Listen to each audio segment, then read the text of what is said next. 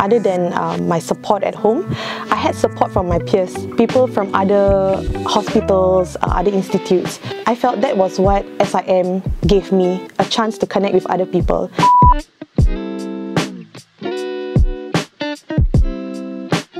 My name is Andrini. I studied Bachelor of Nursing in SIM from University of Sydney.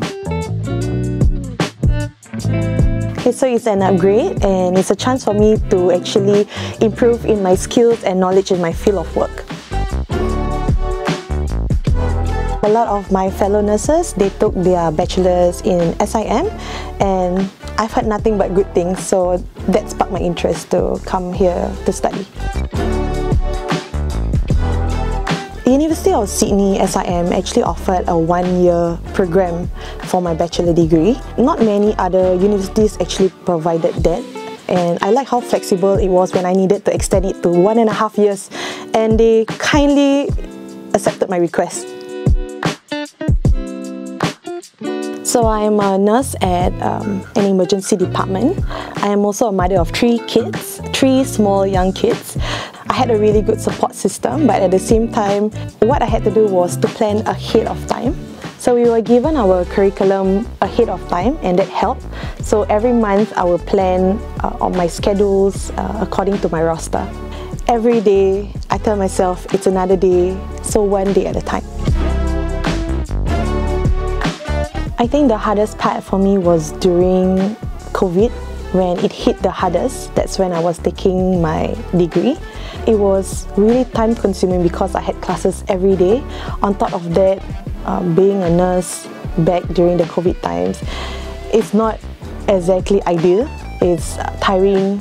There was a lot of workload. There was not enough staff, and I think everyone has heard that on the news.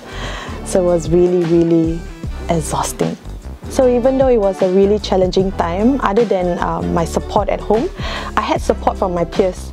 So it was really important to make connections in class, people from other hospitals, other institutes.